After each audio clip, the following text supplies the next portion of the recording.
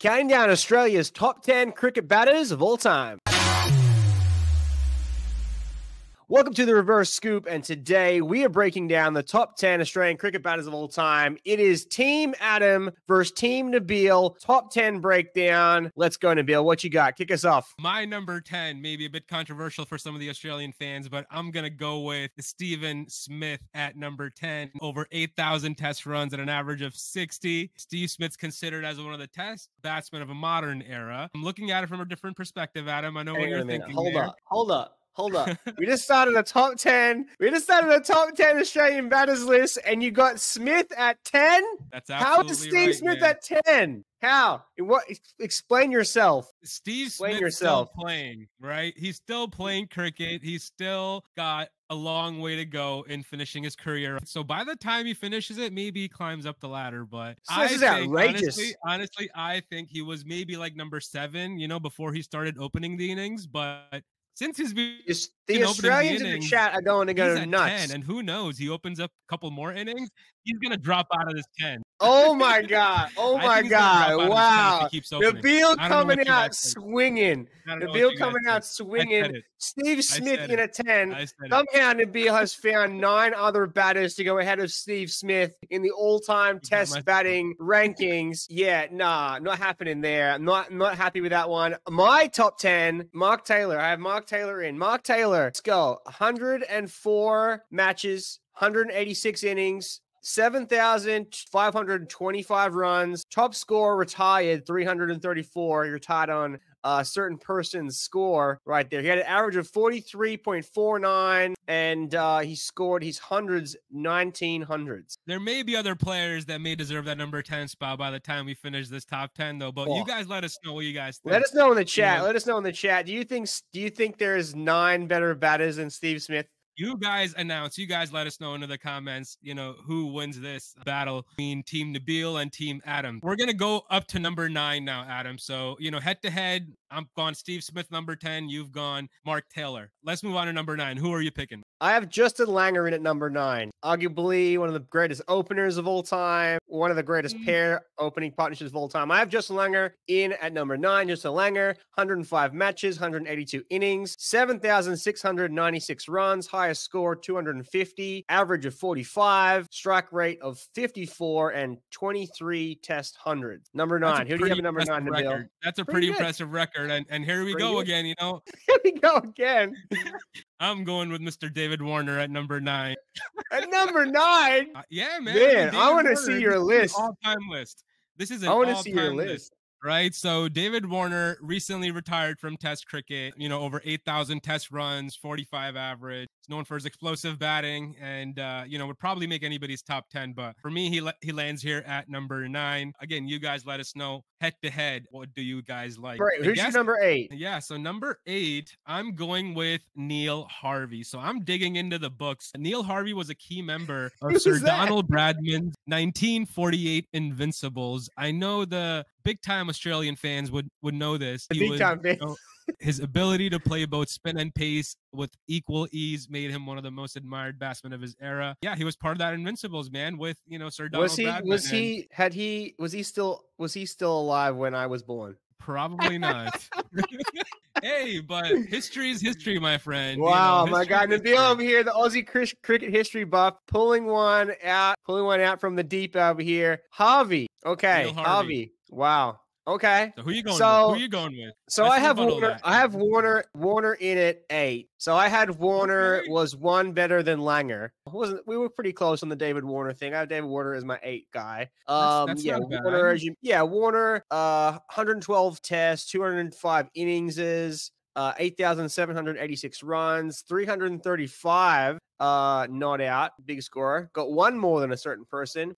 Average there of 44.5 and a strike rate of 70 with 26 hundreds. Probably the highest strike rate of any of the top 10 or even anyone. Probably outside of Gilchrist, probably another good batter that has a super high strike rate. But yeah, I have him in an 8. That's number 8, man. All right, so I like that. Not bad. I thought you would have Warner at like number 3 or something. Then I would have done something about it. No, drinking or smoking, No, Warner's in an 8. All right, good. So before we move on, I want to bring you guys a quick quiz question. We're going to answer this question a little bit later into the video, but we're going to drop it right here for you guys so you guys can, look at this question, drop your answers into the comments, let us know, the answer for this, see who wins it, and we're going to give that winner a shout out in our next video. So yeah, let's see who gets it right. We're going to move on to now number 7, right? So Adam, who are we going with number 7, man? Number 7, I have Pop. I have Michael Clarke in at number 7. Michael Clarke, 115 matches, 198 innings,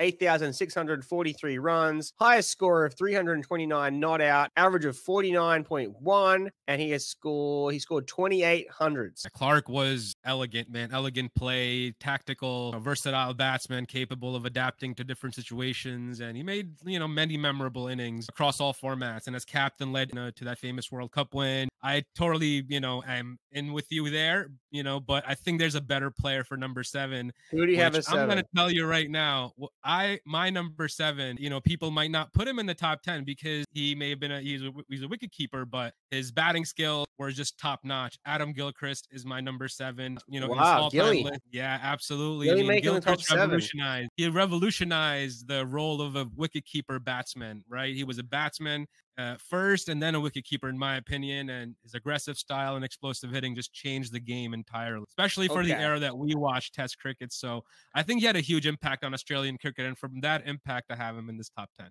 I mean, this is a controversial take right here, that the Gilchrist bringing in, would you say, number 7? It's one of those things where statistically he didn't play a lot of games. Like, he only batted 137 times, considering that he, would have played like 7, right? He would have batted at number 7 in the Test team. Whereas in the ODI squad, he's batting at number 1. So 137 innings for 5,570 runs, highest score of 204, strike rate of 81, and 1,700. So not a bad pick to have in there. I would, considering he only had scored 5,000-ish runs, if you're going to put him in there, 5,000-ish Test runs. He almost has also 10,000 ODI runs. And this is Test right here. Yeah, Test too. But I mean, I'm kind of adding like an all-time flavor in there, because he's looking at cricket. He scored 15,000 international runs, right? So definitely. If we were saying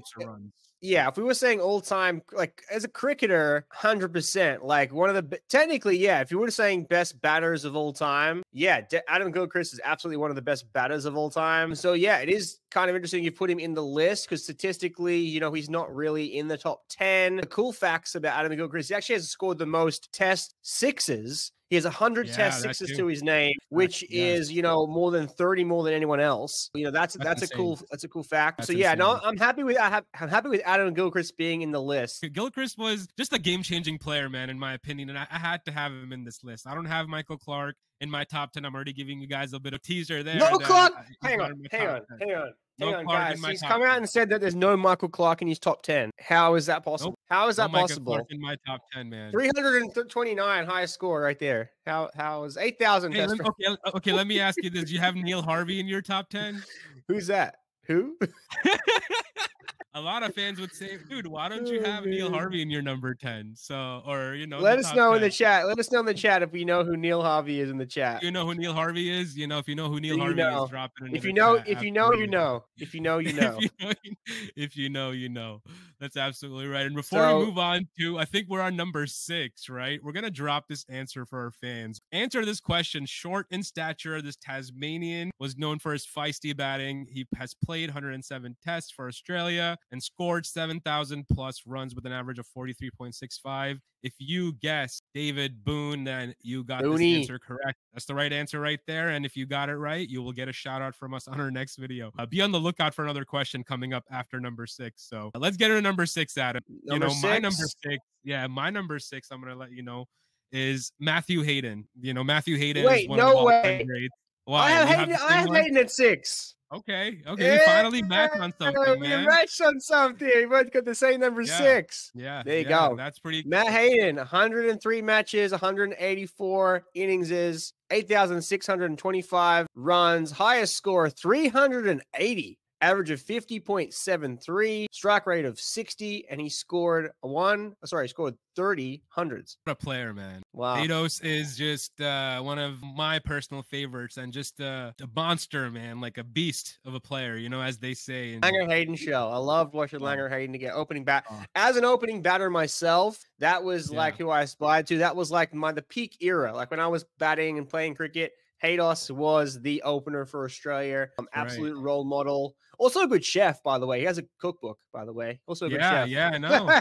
As well as he's being also been a mentor, you know, to a lot of like, you know, young cricketers, and you know, has groomed a lot of cricketers, or has worked with Pakistan cricket team a lot. So this guy, man, he's just been doing a lot off the field, and on the field he was a hero. Off the field he's a hero. You know, servant of the game, one of my favorite players, Matthew Hayden, and you know, I'm sure one of Adam's favorites too, Matthew Hayden. You know, we at least match on something there. Yeah. Number five. Yeah. Number five. I'm going with the person that takes my name, takes my initials, AB, Allan Border, number 5. Allan Border, number 5. Allan Border, he, you know, one of the greatest Australian Test captains, 156 matches, 265 innings, 11,174 runs, highest score of 205, average 50.56, strike rate of 41, and he scored 27 hundreds. That's my number 5 spot right there. I have him in there somewhere too, but he's not at number 5 for me, you know.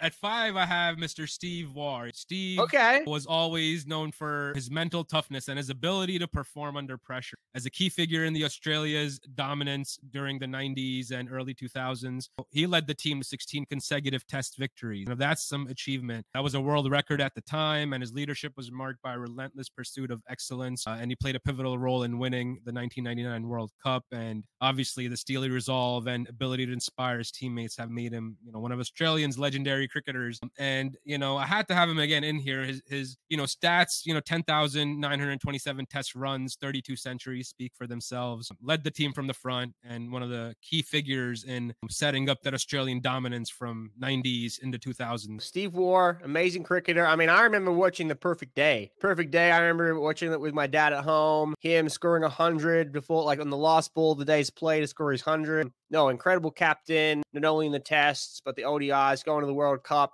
all that kind of stuff. You know, that was, again, my era. I was really young watching that, and then coming into the Ponting era, then coming into the Clarke era. Yeah, no, Steve Waugh. You got him in at 5, you say? 5? I got him in at 5. We're getting into the top 4, and before we get into the top 4, I'm going to drop the second quiz question for you guys. In his career as opener, he played 74 tests with an average of 42.83, with 14 centuries and a top score of 219. Can you identify this well-known cricketer and commentator? We'll drop the answer, you know, closer to the end of the video. So let us know in the comments what you guys think. You know, all of your answers. And again, the winner of this question will get shout outs in the next video from us. So yeah, we're getting into the top 4, Adam. Let's do it, man. What do we got? Top 4. Number 4 for me, I have Steve Smith. Your 10 slot, I have is my 4th slot. Wow. Steve Smith, 109 matches, 195 innings, 9,685 runs, highest score 239, average of 56, strike rate 53, and 32 hundreds. So I have Steve Smith above Allan Border. Allan Border has scored more runs, but technically, if you're looking statistically, Smith has an average of 56, Border has an average of 50, and Smith has scored 3,200s, and Allan Border has scored 2,700. So I have Smith above Border. I have Allan Border at number 4. I have Allan Border at 4. He scored more hundreds than Allan Border. He scored more hundreds than Allan Border. He scored more runs. You know, he hasn't retired yet. Steve Smith's still playing. No. And, yeah, I know. And who knows, man? The way the trajectory is going, we're probably gonna find him at 15 or something by the time. The chat's gonna lose their mind over this. The chat's gonna lose their mind. Steve Smith has only had 195 innings, so he has 80 less innings than Allan Border, and he scored more hundreds already. So, like, if add 80 more innings to his career, he's gonna probably have the most hundreds of all time if he keeps playing. And you have to consider he had a whole year ban. He was banned for a year. I get it. But again, if he keeps opening, I hardly see maybe a century coming in the next 20 test matches from him. I don't know. He should go back to number 4. Then maybe he could do well. That's just my personal opinion. I don't know how everybody else will feel, but we'll see. We'll see in 20 test matches, and everything will be in front of us. And yeah, Steve Smith at 4. Who's your number 4? Allan Border. I went with him for the impact, the era that he played in, because I think he had to really deal with the most challenging period in Australian cricket at that time. So just that impact, and the impact his runs made, I feel, were much bigger than Steve Smith. So that's why I have him at number 4. I think we're getting into the top 3. You had Border, right? Yeah. You had Border then. Allan Border. You have Border then Waugh. Yes. Yeah, Waugh at 5. Got it. Yeah, so we're gonna actually recap our top 7 so far, so you guys have an idea of where we stand, and you guys can start to vote on what you guys think on our top 7s and obviously their top 10s when we finish off. Adam, you want to go through your top 10? Yeah, to recap, Mark Taylor at 10, Justin Langer at 9, David Warner at 8, Michael Clarke at 7, Matthew Hayden at 6, Allan Border at 5, and I had Steve Smith at 4. All right, and my list is Steve Smith at 10, David Warner at 9, Neil Harvey at 8, Adam Gilchrist at 7, Matthew Hayden at 6, Steve Waugh at 5, Allan Border at 4. So head to head, top 3. Who's ahead? Go to the top 3. We're getting into the top 3. So I went with Greg Chappell, 7,110 runs, average of 53.86, played in an era of 1970 to 1984. Chappell was known for his elegant and technically sound batting style, which made him a dominant force in the Australian middle order with a superb batting average of over 53. Chappell was renowned for his ability to play both attacking and defensive cricket with equal prowess. He also served as a successful captain, leading Australia during a transformative period in the 70s and 80s, and was very exceptional with his strategic mind and cricketing skills, shaping the future of Australian cricket. So Greg Chappell I have, again, for the impact that the man had on Australian cricket and the heaps of runs that he scored in that era at that average is pretty significant. Greg Chappell is not on my list. Greg Chappell's on my list, but yeah, 7,100. No 7, Greg Chappell, Adam, really? No Greg Chappell on my list. I think your Australian mates will eat you alive for that, bro. I don't know. You guys, again, let him know in the comments if you miss Greg Chappell in your top 10. So he missed out on my top 10 list.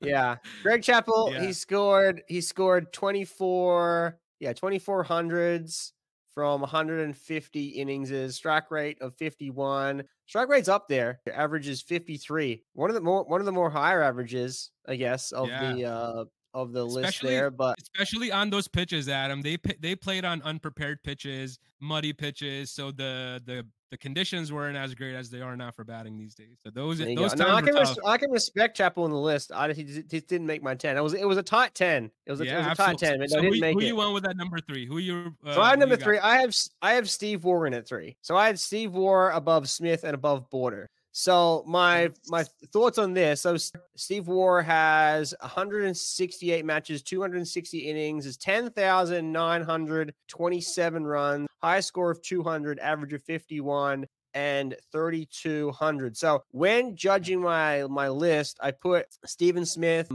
above Border because Steve Smith had more hundreds, and I put Waugh above Smith because Waugh has more hundreds and runs. That's how I had it. I got Steve Waugh above Border. Even though Border scored more runs, Waugh had more hundreds. I included the impact of how many actual hundreds you made matters, because you technically could be in the team for a long period of time, score a lot of runs, but the 100 is the pinnacle score. That's right. It's a pretty solid number 3, I think, as well. Some people may find it a bit controversial, but after listening to your, backing, I think it's fair. It's fair. I can give you that. Yeah, I'm juggling basically total runs, and I'm juggling strike rate, and I'm juggling how many hundreds they made. That's kind of where I'm putting it together. So, who do you have for number 2? Number 2, I'm going with one of the greatest captains in Australian history, Mr. Ricky Ponting. 13,378 test runs, 41 centuries, 13,704 ODI runs, scored almost 7,000 runs in international cricket, and 30 centuries in there as well. So 71 centuries across international cricket. Just an amazing player and one of my favorites again, man. Absolutely. No doubt. Number 2 batter of all time for Australia is Ricky Ponting. I also have Ricky Ponting in at number 2. Look at him right there. Punter right there. Yeah, 287 innings is 13,378 runs. Highest score 257, average of 51 and 41 hundreds. 41 hundreds is by far the most hundreds. It's not even a close race there on who has the most hundreds. With 62 50s, he actually beats Allan Border has more 50s. That's actually the biggest discrepancy in the 50s to race. Like Allan Border would be, Allan Border has 63 50s and 27 hundreds. Ricky Ponting has 41 hundreds and 62 50s. So, amazing captain, test, ODI, fielder, obviously also amazing, all-around cricketer, out here doing some work in the U.S., helping with the MLC. Yeah. So, yeah, there's no doubt. I think number 2, I think everyone can agree, number 2, Ricky Ponting. He's a pivotal player, and just the way he shaped and used his leadership skills to lead Australia to that dominance. It was just 3 World Cup victories. I mean, he set those up, right? by making that team. So he was such a pivotal figure. Plus the Ashes, plus Ashes tours. Ashes tours won. And he was well respected. Like nobody, if Ponting said something, that was the end of it. Best pull shot of all time. Best pull shot, no doubt. Best pull shot. Oh, best pull shot of all time, right there. Hit him with the answer to the question, Bill. All right, so let's give you guys the answer to this. The answer is Mr. Michael Slater. Slater played for Australia from 1993 to 2001, played 74 test matches and scored 5,312 runs with 1,400s and 21 50s. If you guys got this answer right, shout outs coming to you in our next ranking video. So Nabil, before we tell them the number 1 we each picked, let's each give an honorable mention. Someone that didn't make the list, that could have made the list but didn't. Who do you have as an honorable mention? You have an honorable mention? I'm going to give the honorable mention to Michael Clarke. Michael Clarke, for me, he just missed out on the top 10 for me, right? So I gotta throw him in there with the special mention. Again, he was a very elegant player. I think he was just hampered with injuries a little bit. He was a full all-rounder, great left arm off spinner as well. Didn't use himself as much because of the injuries and such. But I think if he was fit throughout his career, his numbers would have been hell of a lot better, and he probably would have been top 5 in my list. I had him in at number 7. I mean, with a top score of 329 not out. I mean, I don't know how he doesn't make the top 10, but I had him in there. My honorable mention goes to Mark Waugh, brother to Steve. Would technically be, actually, if you technically look at the most runs of all time by Australian Test batters, he's actually in the top 10, but I didn't have him in my top 10 because he's the only batter of the top 10 technically to not score 200. His highest score was 153. So he scored 8,029 test runs with 209 innings. Highest score 153, average of 41, and he scored 2,000. So he's my honorable mention. Has, he's in the top 10 for most. He's number 8 of most runs of all time, but didn't get a 200. So that was kind of like my little asterisk against his name. I would have had him in at number 11. Sounds pretty good, man. Sounds pretty good.